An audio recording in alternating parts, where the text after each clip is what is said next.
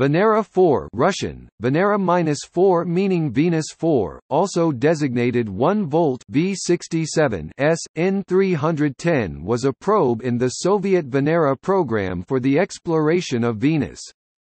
The probe comprised an entry probe, designed to enter the Venus atmosphere and parachute to the surface, and a carrier, flyby spacecraft, which carried the entry probe to Venus and served as a communications relay for the entry probe. In 1967 it was the first successful probe to perform in-place analysis of the environment of another planet. It may also have been the first probe to land on another planet, with the fate of its predecessor Venera 3 being unclear. Venera 4 provided the first chemical analysis of the Venusian atmosphere, showing it to be primarily carbon dioxide with a few % of nitrogen and below 1% of oxygen and water vapors. The station detected a weak magnetic field and no radiation field. The outer atmospheric layer contained very little hydrogen and no atomic oxygen. The probe sent the first direct measurements proving that Venus was extremely hot, that its atmosphere was far denser than expected, and that it had lost most of its water long ago.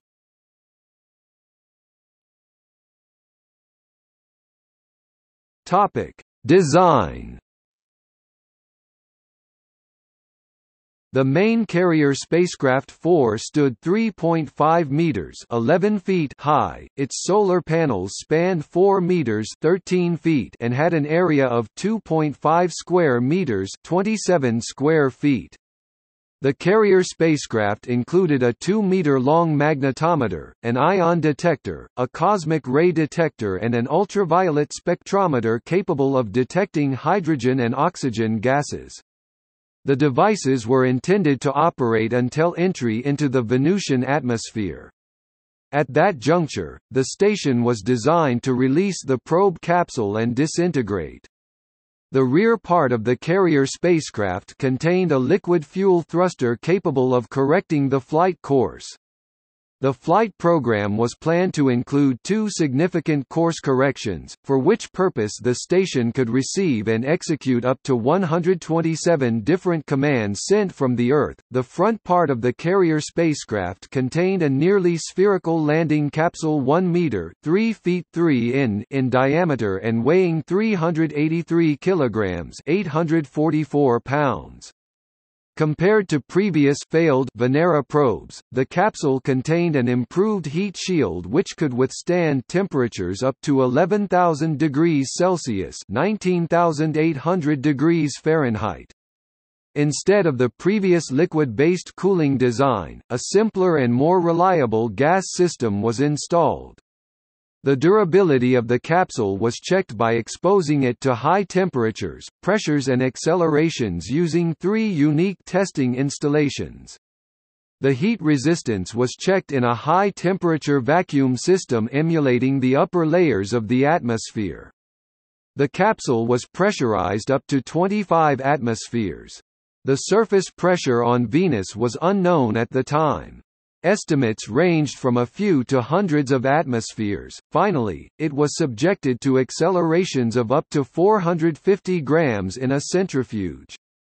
The centrifuge test caused cracking of electronic components and cable brackets, which were replaced shortly before launch. The timing for launch was rather tight, so as not to miss the launch window. The days of the year when the path to the destination planet from Earth is energetically least demanding, the capsule could float in case of a water landing. Considering the possibility of such a landing, its designers made the lock of the capsule using sugar. It was meant to dissolve in liquid water, releasing the transmitter antennas. The capsule contained a newly developed vibration damping system, and its parachute could resist temperatures up to 450 degrees Celsius. The capsule contained an altimeter, thermal control, a parachute and equipment for making atmospheric measurements. The latter included a thermometer, barometer, hydrometer, altimeter and a set of gas analysis instruments. The data were sent by two transmitters at a frequency of 922 MHz and a rate of 1 bit/s. The measurements were sent every 48 seconds. The transmitters were activated by the parachute deployment as soon as the outside pressure reached 0.6 standard atmospheres, 61 kilopascals, which was thought to occur at the altitude about 26 kilometers, 16 miles above the surface of the planet. The signals were received by several stations, including the Jodrell Bank Observatory. The capsule was equipped with a rechargeable battery with a capacity sufficient for 100 minutes of powering the measurement and transmitter systems. To avoid becoming discharged during the flight to Venus, the battery was kept charged using the solar panels of the carrier spacecraft. Before the launch, the entire Venera 4 station was sterilized to prevent possible biological contamination of Venus.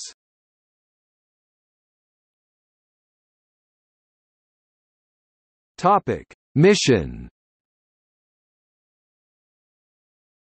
Two nominally identical 4V1 probes were launched in June 1967. The first probe, Venera 4, was launched on 12 June by a Molniya M carrier rocket flying from the Baikonur Cosmodrome. A course correction was performed on 29 July when it was 12 million kilometers away from Earth, otherwise the probe would have missed Venus.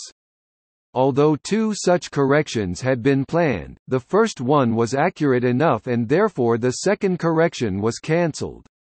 On 18 October 1967, the spacecraft entered the Venusian atmosphere with an estimated landing place near 19 degrees north 38 degrees east. The second probe, Cosmos 167, was launched on 17 June but failed to depart low Earth orbit. During entry into the Venusian atmosphere, the heat shield temperature rose to 11,000 degrees Celsius (19,800 degrees Fahrenheit), and at one point the cabin deceleration reached 300 g. The descent lasted 93 minutes. The capsule deployed its parachute at an altitude of about 52 kilometers (32 miles), and started sending data on pressure, temperature and gas composition back to Earth. The temperature control kept the inside of the capsule at -8 degrees Celsius (18 degrees Fahrenheit). The temperature at 52 km was recorded as 33 degrees Celsius (91 degrees Fahrenheit), and the pressure as less than 1 standard atmosphere 100 kilopascals. At the end of the 26 km descent, the temperature reached 262 degrees Celsius (504 degrees Fahrenheit), and pressure increased to 22 standard atmospheres (2,200 kilopascals), and the signal transmission terminated. The atmospheric composition was measured as 90 to 93% carbon dioxide, 0.4 to 0.8% oxygen, 7% nitrogen and 0.1 to 1.6% water vapor.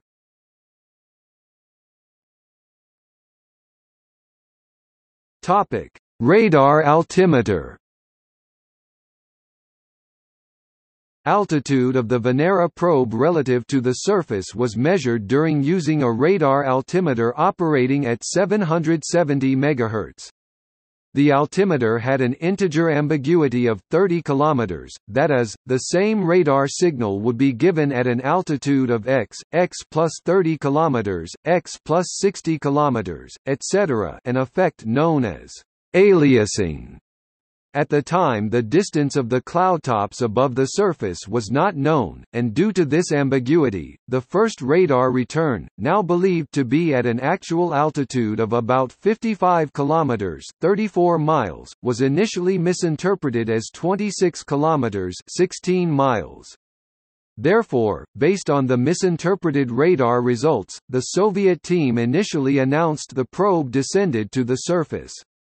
This result was quickly dismissed as inconsistent with the planetary diameter measured by radar, and the pressure readings by the capsule were much lower than predicted by the recently developed models of the Venus atmosphere.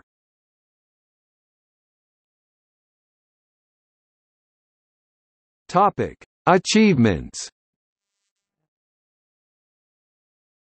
For the first time, in situ analysis of the atmosphere of another planet was performed and the data sent back to Earth. The analysis included chemical composition, temperature and pressure. The measured ratio of carbon dioxide to nitrogen of about 13 corrected the previous estimates so much an inverse ratio was expected in some quarters that some scientists contested the observations. The main station detected no radiation belts. Relative to Earth, the measured magnetic field was 3,000 times weaker, and the hydrogen corona was 1,000 times less dense. No atomic oxygen was detected. All the data suggested that water, if it had been present, had leaked from the planet long before. This conclusion was unexpected considering the thick Venusian clouds. Because of the negligible humidity, the sugar lock system, employed on Venera 4 in case of a water landing, was abandoned in subsequent Venus probes. The mission was considered a complete success, especially given several previous failures of Venera probes. Although the Venera 4 design did allow for data transmission after landing, the Venera 3–6 probes were not built to withstand the pressures at the Venusian surface. The first successful landing on Venus was achieved by Venera 7 in 1970.